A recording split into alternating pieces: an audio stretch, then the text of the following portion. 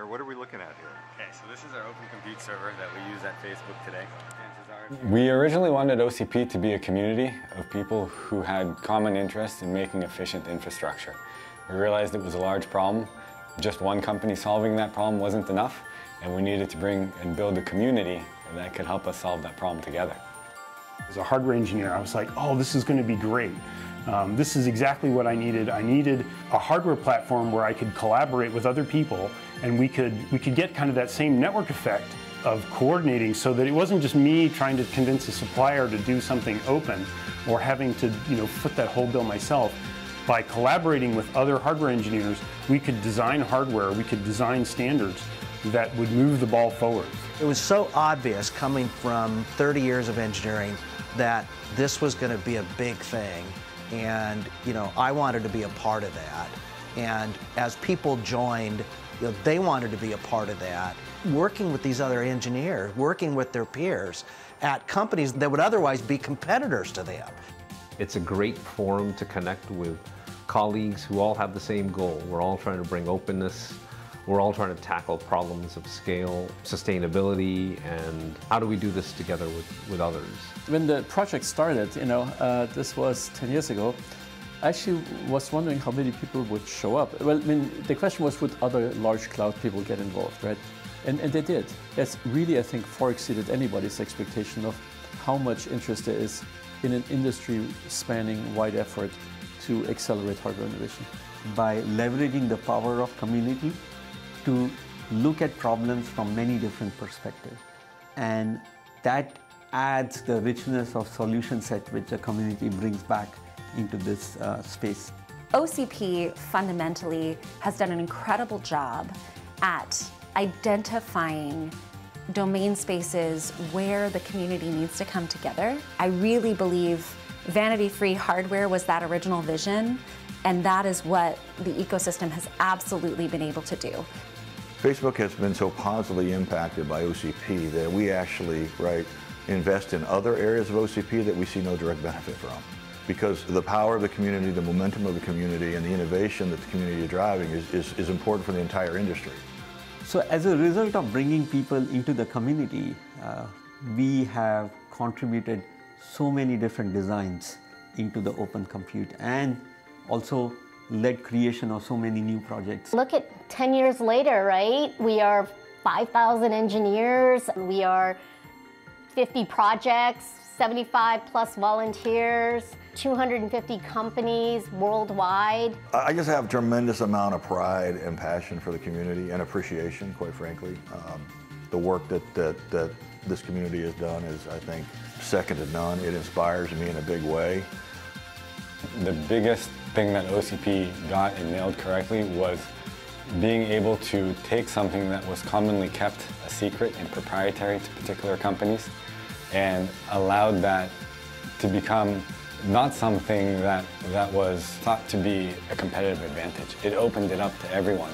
Companies quickly realized that it really wasn't a competitive advantage and that it was something that was worth collaborating on and doing together.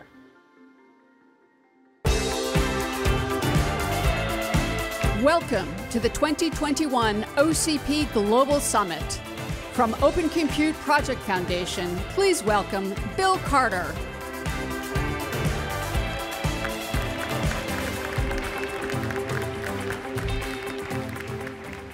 Oh, isn't it great to be here in person again after 8? Yeah, exactly. Thank you very much. Yeah, it's been a 18-month hiatus for all of us, and no workshops and everything. It's been wonderful the last 24 hours. We got things going. Thank you for being here. This is also a virtual event, so we're actually expecting about 2,500 people to be at the show today. We had a symposium yesterday. I'll talk about that in a minute. We had over 5,000 unique people that tuned in virtually to that, and I don't know, 10 minutes ago, we had over 1,000 people already logged in to this session this morning that'll get to watch the keynotes virtually. So again, thanks for being here. Very special thanks to all of our sponsors as well. We have a great expo hall. We're trying to make this as safe as possible for all of us. You'll see we got more more spacing in the chairs today. The expo hall is twice as large this year, and so when you're gonna see it, it's gonna be very enjoyable to be able to walk through and not feel like we're crowded. This is our 10th anniversary, and every year we have by the way, I'm gonna back up for a minute. How many people were at some of those really early events that we saw in the video? I think there was an event at Facebook. There was another event at Rackspace. I think that must have been about 7 or 8 years ago. How many people were at some of those events? Raise your hand. Okay, great. Anyway, every year we have Omdia, a market research company, come up and do a survey and study and understand the influence that you all are having on the marketplace and on the community with the products. And so we released the findings. Those findings are coming out today. I had a chance to take a look at some of the findings yesterday, and just want to share a couple of the learnings. One of the things they said is that 90% of field trials with OCP recognized equipment continued on to production. I think that's a real achievement that, you know, it's easy to use and beneficial.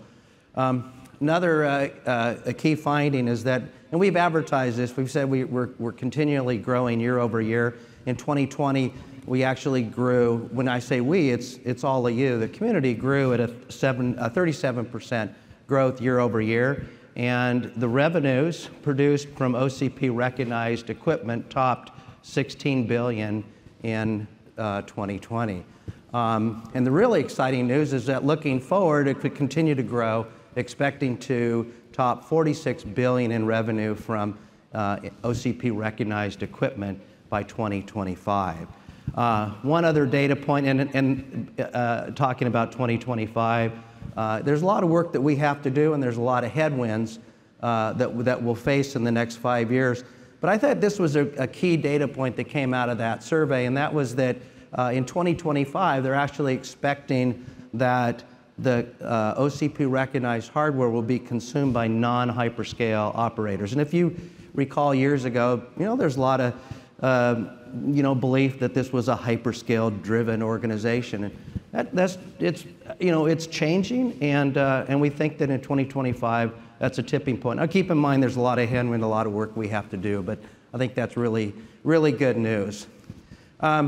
I mentioned the Future Technologies Symposium yesterday. Great event, great turnout.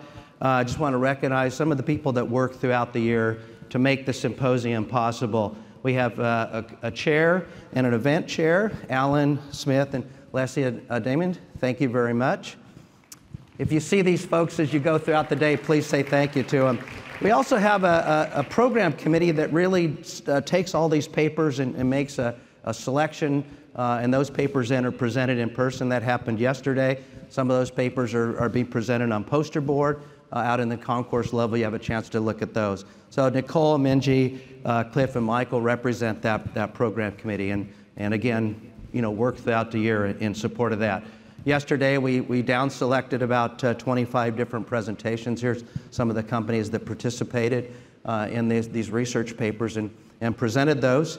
And actually what we do as a committee is we select the best paper that was presented and we present them with an award. That's going to happen at noon today. They're actually doing the final judging on that right now. That award will be given out on the concourse level over by the posters.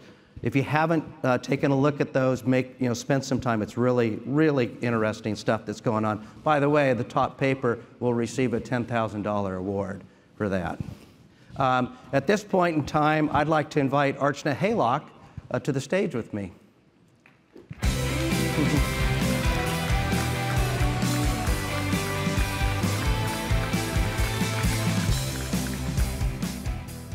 So you just heard from Bill about the scale and the growth and the impact of OCP, and I just wanted to take a moment and recognize those that made this happen. This was a group effort, this was a team effort, this was a community effort. And so what I wanted to do is ask all of our volunteers, past, present, IC members, project leads, I want them to stand. Can you stand? Please stand up. Project leads, regional project leads, sub-project leads, work stream leads, please stand. There's a lot more virtually too, because there were friends that could not travel to make this happen. So this is what makes OCP tick. So as you go through the next 2 days and you see the keynote, hear the keynote speakers, you go to the exhibit halls, you go to the workshops, I want you to take a mantra with you. So I want you to repeat after me. I am OCP. You are OCP. We are OCP. That wasn't loud enough. One more time. I am OCP. Better. You are OCP. We are OCP. Woohoo! With that, last year we gave out volunteer awards for all of those really, really key people that made an impact with their innovation, with their time, with their expertise, and this year we'd like to do the same. The 5 individuals that you see on the screen behind you have made an impact in the field of modular data center and data center facilities, immersion technology, server technology and modular hardware, hardware management, and the strategic initiatives leadership within our IC, our incubation committee. So if you see them in the hall, please shake their hand, congratulate them. They've dedicated a lot of time and energy to OCP, and you're going to see the fruits of that effort in the engineering workshop. Thank you. Have a great summit. Thank you, Archana. Yeah, and thank you to everybody who helps out. Just want to recognize a few other people that make this event happen, and some new staff changes. So we have 2 people that we're able to add to the foundation team. First person is Cliff Grossner. He's going to head up our market intelligence function, and then we were also able to add Kate Hendel full-time to handle events. So that's exciting to be able to grow with the community. And with that growth, we also expect to provide additional support, additional capabilities and opportunities. And so we have a couple of things that we're doing. I mentioned the Future Technology Symposium. We actually have turned that into a year-long event and think of it as its own separate work stream focusing on challenges and opportunities that are, let's say, 3 to 5 to 7 years out. And they're working on 3 different work streams right now. One is defining a new cloud service model. The other is putting together and looking at software-defined memory and what we can do there. And the third is looking at the ability to address AI workloads through hardware and software co-design. We also expect to introduce some new educational webinars and work with the analysts more closely this next year. And we expect that we'll also launch an Intel University, again, to help with training and support. So again, new things that are coming in on the horizon. Also want to, again, recognize our board members. Partha joined the board in early 2020. Andy has been with us since we launched the foundation 10 years ago. Mark has served as the chairperson for the last several years, and we thank Mark for his efforts. Zaid joined this year as another board member, and then Rebecca has taken over as our new chairperson. So with that said, we have a great lineup for you in the keynotes, and the most important thing is for me to get off this stage. And so with that, I'm going to go ahead and introduce Rebecca Weekly.